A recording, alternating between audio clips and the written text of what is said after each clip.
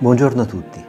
Entriamo insieme in questo nuovo giorno nel nome del Padre, del Figlio e dello Spirito Santo. Un nuovo giorno di vita ci è offerto. Possiamo seguirti, Signore, dove oggi sarai, nei sogni di pace, nel cuore degli uomini, nelle forme di bellezza, nei cuori assetati di te, nella dimora segreta del cuore, nella voce intima che indica la via, nel lavoro intenso, nella calma delle soste, nell'incontro dell'amico, nelle domande di amore.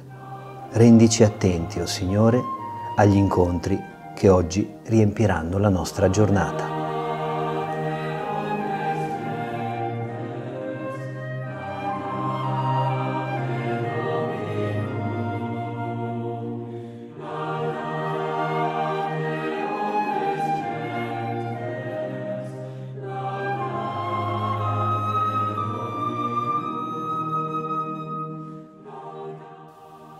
Accostiamoci alla preghiera per iniziare bene questa giornata attraverso l'ascolto dei versetti 42 e 43 del capitolo 10 degli Atti degli Apostoli.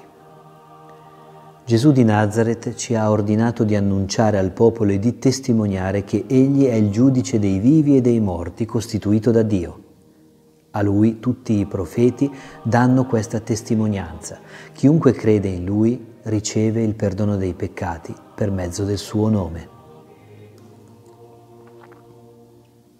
Le parole di Pietro al centurione romano Cornelio e a quanti sono con lui sono davvero un lieto annuncio, una buona notizia. La buona notizia fa breccia nel cuore di molti e apre la strada a una nuova visione di tutte le cose. Si aprono gli occhi di Cornelio e si aprono anche quelli di Pietro, che inizia a intuire come la via di Gesù possa essere percorsa da tutti, nessuno escluso, senza distinzioni, per la grazia di Dio che non fa preferenze e non considera emarginazioni. C'è un giudizio e c'è una chiarezza, ed è cosa promettente, perché ci viene detto che la storia non è consegnata al caso né al caos, ma troverà una sua ricapitolazione e cammina verso un ordine, una giustizia, una trasparente luminosità, e c'è perdono. Non siamo abbandonati alla nostra fragilità, né sono incolmabili i danni prodotti dalle nostre scelte sbagliate.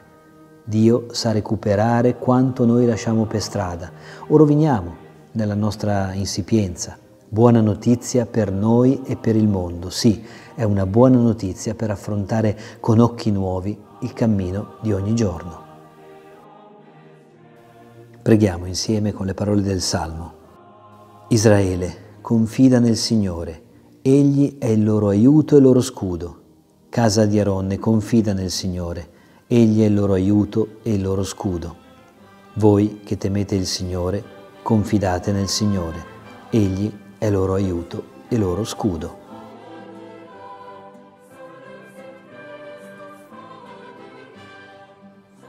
Affidiamo la nostra giornata al Signore con la preghiera dei figli. Padre nostro, che sei nei cieli, sia santificato il tuo nome, venga il tuo regno, sia fatta la tua volontà, come in cielo, così in terra. Dacci oggi il nostro pane quotidiano e rimetti a noi i nostri debiti, come anche noi li rimettiamo ai nostri debitori. E non abbandonarci alla tentazione, ma liberaci dal male. Concludiamo ora questo momento insieme e chiediamo la benedizione di Dio amore per noi e per tutti i nostri cari. Possa la via crescere con noi, possa il vento essere alle nostre spalle, possa il sole scaldare il nostro viso, possa Dio tenerci nel palmo della sua mano. Prendiamoci il tempo per amare, perché questo è il privilegio che Dio ci dà. Prendiamoci il tempo per essere amabili, perché questo è il cammino della felicità. Prendiamoci il tempo per ridere, perché il sorriso è la musica dell'anima. Prendiamoci il tempo per amare con tanta tenerezza, perché la vita è troppo corta per essere egoisti. E la benedizione di Dio, che è Padre, Figlio e Spirito Santo, discenda su di noi e con noi rimanga sempre. Buona giornata a tutti.